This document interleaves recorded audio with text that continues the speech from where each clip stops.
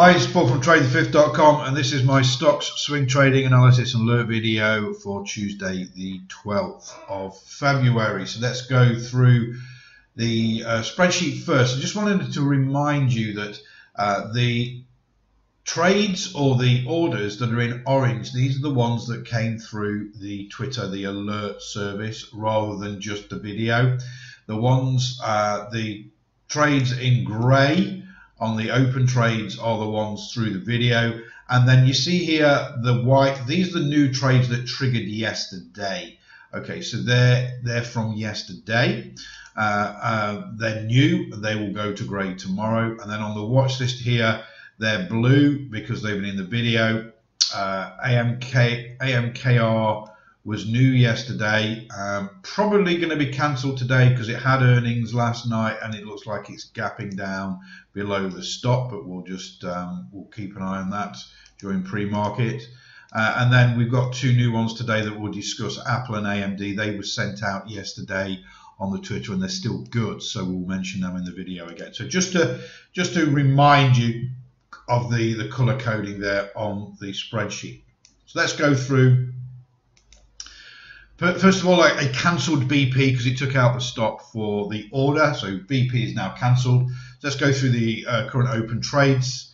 We've got PE almost back at break even. We have got earnings coming up reasonably soon, 20th of February. If this doesn't really start going, we're going to have to get out of this one. We'll just let it play out for this week. BVN. Again, we've got earnings very soon on the 26th of Feb. Currently, it's still in profit. It's just struggling to push through. I mean, to be honest, the range in the indexes yesterday was very, very narrow. We didn't really get any momentum going anywhere. So, you know, this survived yesterday. At the moment, futures are above yesterday's high, and to be honest, that wasn't really brilliant. So we may have another rangy day.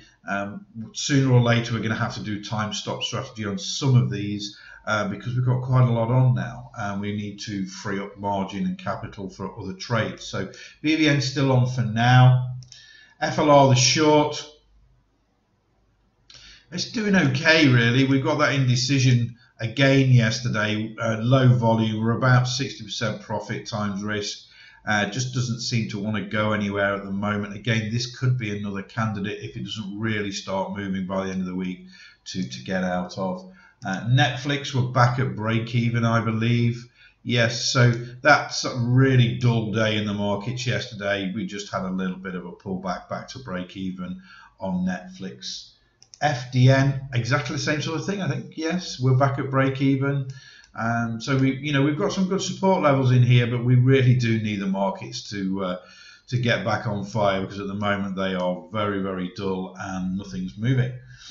AMT, I know we're trading this off the 4 hour, but we can see it on the daily there. We are out of that contraction now. We got low volume again yesterday with that indecision doji, but there was low volume across the market, so can't read too much into that. The main thing is we got a higher high, the higher low yesterday for this swing on AMT. IAC had a great day yesterday with increased volume. There you go, one that's working okay.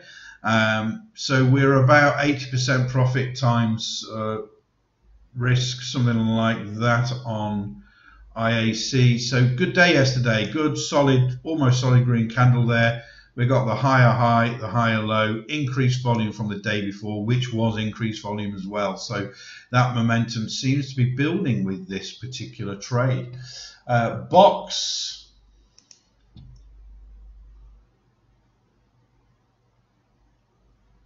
Okay, we're trading this off the 60 minutes, so let's go to the 60 minute there. Okay, remember we've already had one good trade on this on the daily time frame. We're trying to trade this fifth wave. It did peak up yesterday and test this wave 3 pivot. For those that were watching this, taking profit at that point was not a bad thing. If you did that, well done. For me, at this moment in time, the main thing is we did pull back, but we didn't go any lower yesterday. We found some good support. We've got that increased volume in the last hour, witching hour. Can't read too much into that, but if we start to move away today with this bullish markets, we could test these highs again on box, maybe call to get out of that if it reaches those highs and looks like it's got exhaustion there. So keep an eye out on the Twitter feed in case I do take profits on box today. Okay, so Costco, remember, I wasn't personally taken into this. I know one of my inner circle was, but got out pretty much straight away. But we are officially in this short as far as the signal service is concerned, because it just tipped the entry price. Some people would have been taken in, some people not. But as far as reporting is concerned, we're in it. Total indecision yesterday. We got the slightly higher high, higher low. Got increased volume yesterday, but very much an indecision day across the markets, really. Okay, Marriott triggered yesterday. Again, this was in the video from yesterday. So we got the trigger, but like most stocks yesterday, we got the tiptoe and we ran out of juice. We come back to test the cloud, and to be honest, it retraced. We got a slightly new low there, but we got the higher high, higher low. It sort of maintained the gap really with those indecision dojis going towards the end of the session there. So if you're not in it, 116.06 going back through that entry, I think it's still a good entry there. You just need some bullish markets really, and if we get that today, that should resume its main bullish momentum. Okay, so we had 5 trigger yesterday as well. Let's go on the daily time frame for that one. Okay, we're behind the bubble there, but we had a good trigger yesterday for this breakout. We're finally out of this sort of 10-day range. We got increased volume, which is the main thing for me yesterday. We've got a good, reasonably solid candle there. We closed just above the entry price. The range was good on that candle. We got increased volume. Hopefully now we've broke out of that range. We get the confirmation today really. If we can get that higher high, higher low, it would be great to have more volume as well, just to get a confirmation of that bullish move. We had UMP trigger yesterday. Again, stop limit orders would have taken you in because it came pretty close to the entry there after it gapped. Again, it's quite an expensive stop, so you need quite a wide stop limit order when you're looking at these stocks, but it's in anyway. Decent profit. We got the really, the good, almost solid green candle again. Increased volume, 60% profit on the account balance. We have got some resistance up here, but let's see if it can push through. But all in all, it was a reasonably good start.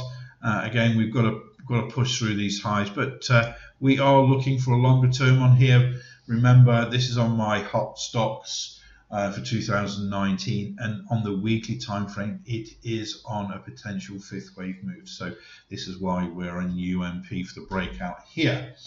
Okay, so the current orders. So TJX is a bit like 5, but it's not broken out of the range yet. So 50.04 is still a good entry there. Now potential shorts, we've got VG on at the moment. It's not broken the stop for the entry, so it's still a good order at 884. STZ, very similar. We had a negative day yesterday. Tried to day trade that yesterday, just didn't move enough to be honest. But we got a good entry at 167.46 if that breaks down. Okay, so on the 60-minute now, we've got AMKR, didn't trigger yesterday, closed near the highs, however earnings wasn't brilliant, so it looks like post-market we went down to $8, so this order will be cancelled. Again, we were looking for an earnings play there. It didn't work out. We're not in the trade. If it comes down, I mean, to be honest, pre-market at the moment, I'm doing this even before this video, before the European session opens. What happens in the pre-market, I have no idea, so we'll just keep an eye on it. But if it does gap down below the stop, we'll just cancel the order. Okay, new from yesterday. These went out during the pre-market session. So these went out on the Twitter, didn't trigger, but still look good to me. We've got Apple. So I had Apple 171.33 entry, didn't quite get there. It gapped up and then let go a little bit. Got a decent sort of support level forming here intraday. If it pushes back up through there, we could get that fifth wave move on the 60-minute time frame. Everything looks good. 535 stochastic, pullback zones, everything looks really good. So Apple on the 60-minute 171.33. Now remember, I really want to do these swings off the 60-minute on Mondays and Tuesdays. If we get to Wednesday and we've not triggered, we really need to make the decision where we want to get into that and carry it over the weekend. You know, in reality, if we can't get in Monday or Tuesday, we're not going to have enough days left in the week to swing it to the target. So we have to make that decision where we're going to carry over this intraday swing, you know, on Friday. So let's see if this triggers today. If it doesn't, we may take the order off for Wednesday, depending on if we get some juice in the markets, really. AMD was very similar yesterday, didn't trigger. We sent the order out on Twitter. Now we're covering it on the video. Again, we're looking for a fifth wave move on the 60-minute time frame. Everything looks good to me. I mean, to be honest, yesterday we can see now the oscillator's crowned very well, and we are looking for that push up. It won't take much positive movement in NQ, I think, for everything just to get on board, really. As I speak at the moment, and again, it's before the European Open, NQ is positive. You know, we are approaching yesterday's high, and it's having a bit of a move now. So we could get that entry today. So again, it's on the 60-minute. We need that entry today on AMD. 23.51, sensible entry there. 21.99 is the stop. Target $26. Okay, so that's it for today. Have a great trading day. Speak to you all tomorrow.